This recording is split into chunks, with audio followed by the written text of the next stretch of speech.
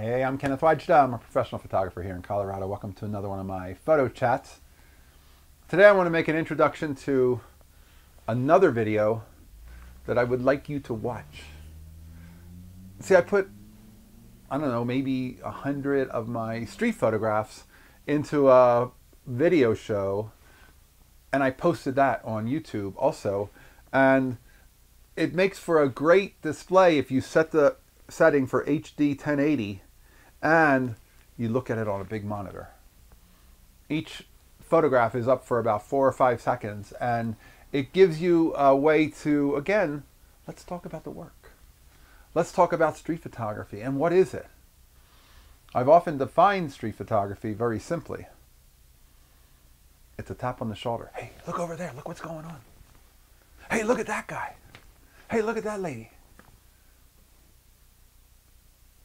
It's a look at something that caught our attention. The reason I'm showing it to you is because it got my attention. Because it's worthwhile looking at, because it's different, it's unusual, it's interesting. Which is why I don't photograph women in red hats walking past a sign with a red background. Or a person with a blue shirt walking past a row of blue bikes. Who cares? Or shafts of light coming between buildings, but there's nobody doing anything. I'm a fan of documenting people doing stuff. My idea of street photography is street with story. And if it doesn't have a story, if I tapped you on the shoulder and said, hey, look at that light coming down from between the buildings, you would say, yes, so. That's the point that I want to make for how I define street photography. It's storytelling. It's interesting because it has a little moment that's worth watching. Hey, take a look at that. And if it doesn't have that, if you tap me on the shoulder and there's just a person walking across a crosswalk, so. If they're wearing a striped shirt, I've seen it a zillion times. What's different? What makes it unique? What makes it yours? And not just, oh, I saw somebody else do that, I'll do it too. So my collection of street photographs is a sampling of the kind of photographs that I like. And that certainly has to be qualified to say everybody doesn't have to like the same thing.